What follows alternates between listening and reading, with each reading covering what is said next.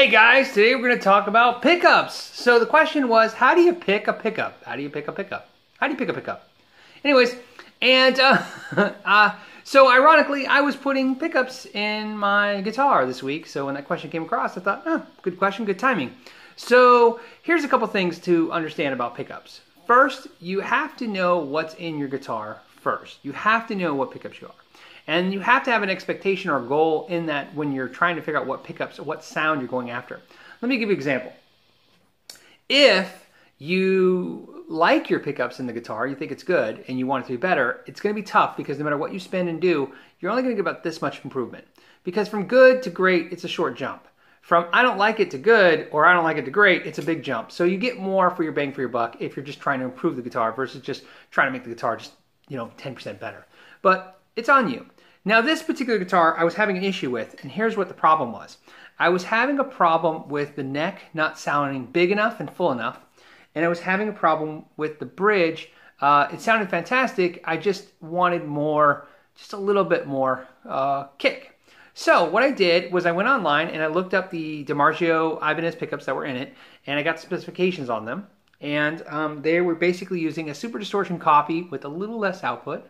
I'm sorry, a little bit more output. It's more important. Super distortion with a little bit more output, and they were using a PAF basically. So what I decided was the super distortion was a perfect fit, so I put that in there because I wanted to just get the same pickup, but just a hair, just a little bit less, output. And the reason is generally speaking, the more output, the more highs you get. It's just how it goes.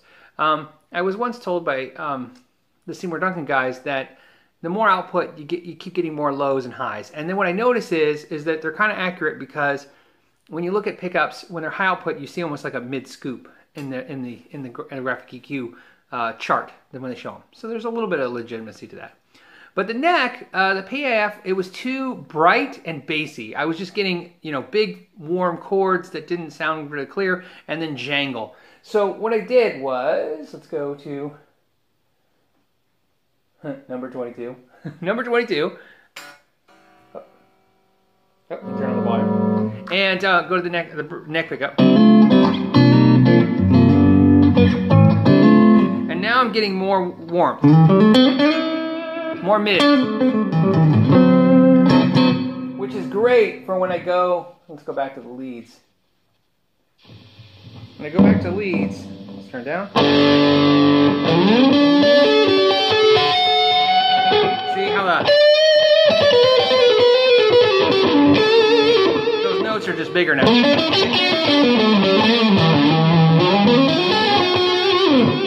So that being said, the question is, how do you do that? How do you figure out where your pickups are and where you should go? Now there's a couple of things you have to understand too. I wanted to wire this guitar up a certain way, so I wired it up so that in the fifth position I have a bridge, in the fourth position I am coil tap. So bridge, bridge, kind of bright. In the middle position, I'm two humbuckers. In the fourth position, I'm actually the two inner coils right here. Okay? Now, you've seen wiring like this, a lot of times it's backwards than what I'm doing. And then, of course, the neck pickup. Now, the reason I did that is because I wanted in position 4 when I go back to... Or maybe it's position 2, depending. It's the switch all the way forward, back 1. I'm pretty sure that's position 2, but anyways.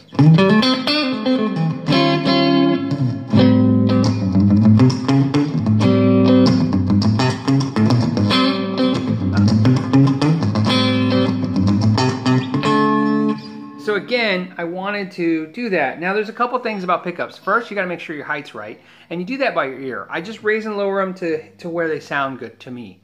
You don't want them too close or too far away, but you just kind of measure, you can measure it, but you kind of just measure it with your ear. In other words, I found the sweet spots I like. The other thing you have to do, I have a special tester, but if you don't, you need a magnet. This is an actual little magnet. And the thing you want to do, especially with pickups like this, where they're not using slugs and Allen keys, they're just using all Allen keys, you have to know which pickup's which. There's a north and south pickup on each one. So with a magnet, any magnet, if you take a magnet and put it on the strings, you'll find that one side, this side right here, is pulling the magnet down into the strings, okay? And right here, this one is pushing the magnet away. I can feel it right now. So it's sucking the magnet down, pushing it away. right? So this one's pushing it away. Now this magnet is sucking it down and pushing it away. Now the reason that's important is in a humbucker pickup, you're going to have a pickup that has got north and south magnets, okay? And that's important. When you want to do it the way I did it, where in position 2, you're using the 2 inner coils, you need to make sure that they are north and south as well. So you got to make sure your pickups. One little fun fact is Seymour Duncan doesn't put logos on their 59 pickups. And a lot of times people believe that's because they put them in Gibsons a lot, you know, and they don't want the logo on the Gibson. You know, they don't want a logo if they stick in the Gibson pickup. That's not true. They do that because it's real common to flip that pickup upside down, depending on if they want north coils or south coils, depending on how you want that middle position to sound and be. So that's why they do it. So you can flip the pickup upside down or not. That's the main reason. Okay, so it's important. And then that's some of the things you need to think about too with your guitar. You know, I had a guitar a couple months ago where it just wasn't sounding good in the middle position. I just took the neck pickup, flipped it upside down, put it back in, and it fixed my problem for what I was doing. That won't always work depending on your wiring and what you're doing, but it is important. So again, you need to kind of verse yourself in pickups a little bit. It's important to meter your pickups. You need to know what the output on these pickups were. The output on the other pickup was 13K, 13.8, and this one is 12.6. So I dropped just a little bit. The output on the neck pickup on the old one was 9.8, and this one actually is like 9.3. So we didn't drop too much, just a little bit. So again, I just want to take a little bit off that. And again, that's an easy thing to do. You just put it on a multimeter. Maybe if you guys have questions about that, I'll show you how to multimeter and check your pickups. But it's very important to do so if you're dealing with pickups, because you need to know what you're doing. You know, right? Are you putting in something like it or different? So again, the trick with pickups, when you're saying pickup, you have to do your research and figure out stuff. And it's not as easy as just, you know, buy a brand of pickup. All right, guys, I just want to say, as always, check out the Facebook page, Know Your Gear, down link below. And thank you for your time, and know your gear.